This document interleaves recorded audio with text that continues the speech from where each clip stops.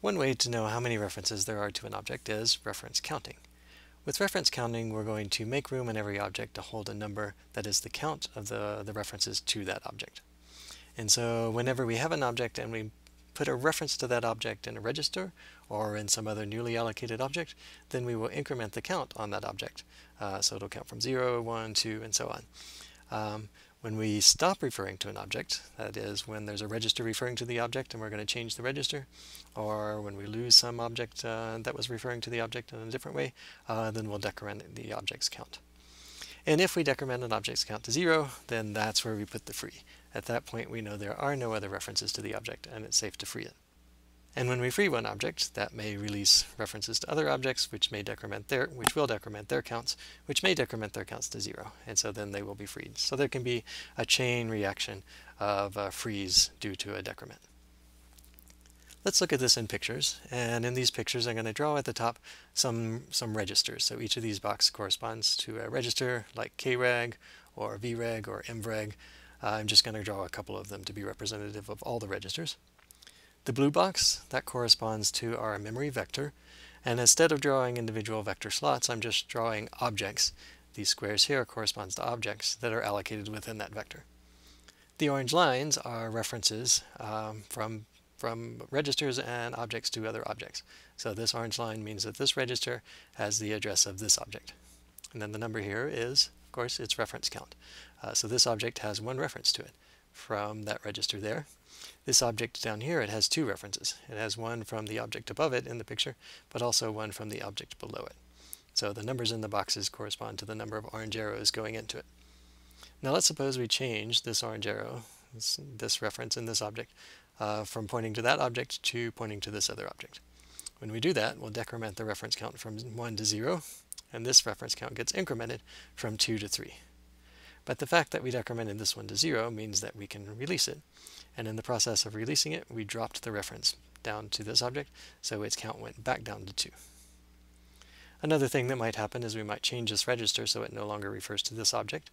In that case, the object's count will go from 1 down to 0, and then because that's 0, we will delete this object and drop this reference down to that other object. Its count goes from 1 to 0, which means now we need to free this object, and so on. So that's the basic idea of reference counting. We have to add a number to each object, and we have to take care every time we change a register or a value inside some other object that we have to update the count. And if we adapted our code to do this, then it would look something like this. So we're still using matching and constructors, but you'll be able to get the idea to see how these would turn into reference counting.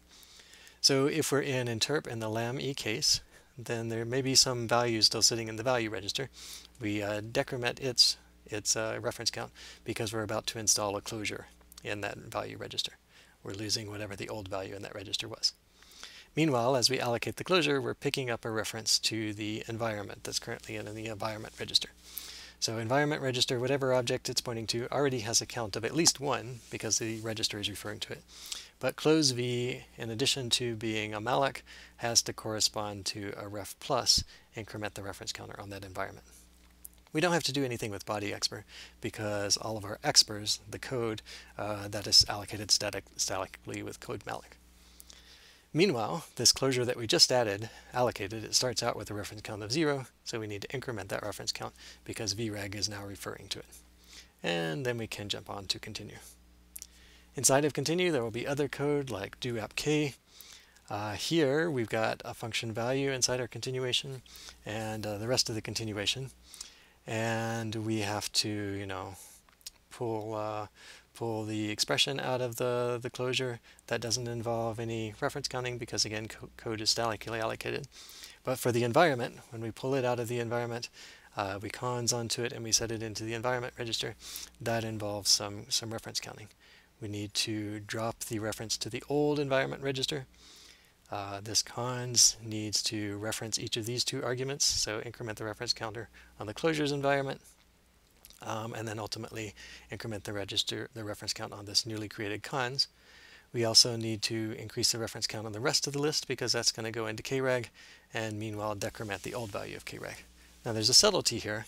We had to do this ref plus and this ref minus in that order because if we did a ref minus on kreg first, then it goes away, maybe k goes away as well.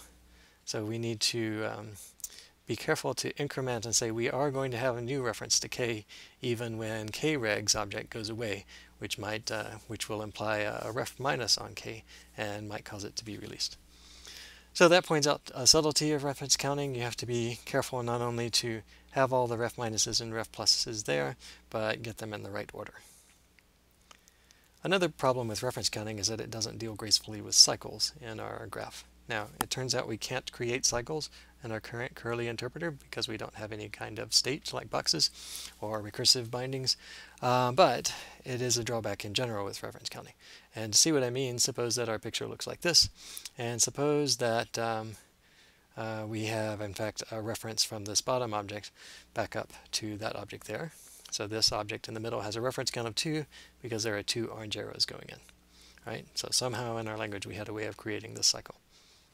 Now let's, again, like we did before, change this register so it no longer points to that object. The reference count goes down to 1. And the key here is that that's 1 and not 0. These two objects form a little island all by themselves. No other parts of the code can reference them, but by simply reference counting we don't get down to 0 and we don't reclaim that space. So reference counting is not a good choice if you can have cycles in your heap.